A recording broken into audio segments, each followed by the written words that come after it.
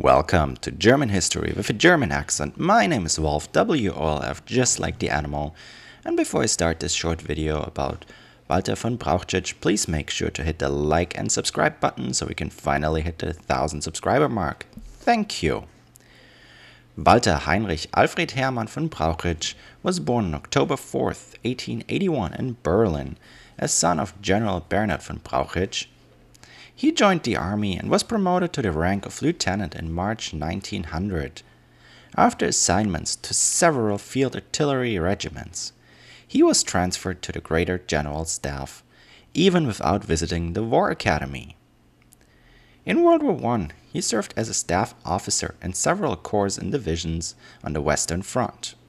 For his achievements in the war, he was awarded the Iron Cross as well as the House Order of Hohenzollern. During the war, he was promoted to the rank of major.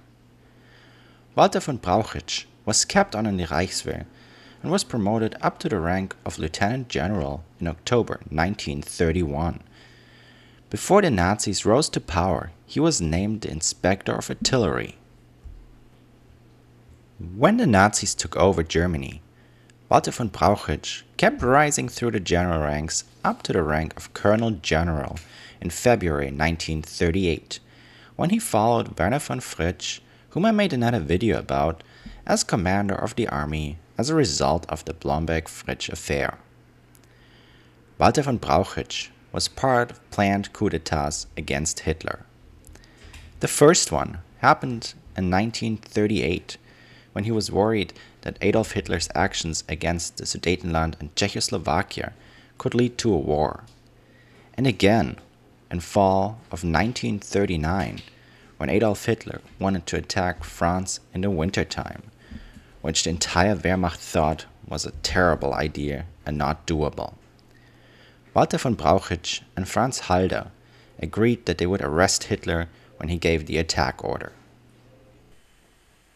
When Adolf Hitler threatened to seize power of the army command, Walther von Brauchitsch distanced himself from the resistance against the dictator. During World War II, he, together with his Chief of Staff Franz Halder, commanded the army during the Poland and French campaign. After the French campaign, he was promoted to the rank of General Field Marshal. When the capture of Moscow failed during Operation Barbarossa in the winter of 1941, Adolf Hitler, commander of the Wehrmacht, also took over command of the army and fired Walther von Brauchitsch. After the field marshal had asked repeatedly for his dismissal, after Adolf Hitler kept intervening in the army operations, von Brauchitsch was not recalled during the Second World War. When the Second World War ended, he, together with other generals, tried to paint a picture of the clean Wehrmacht. After being a witness in the Nuremberg war trials, he died as a British prisoner of war before he could be tried himself on October 18, 1948, due to heart failure.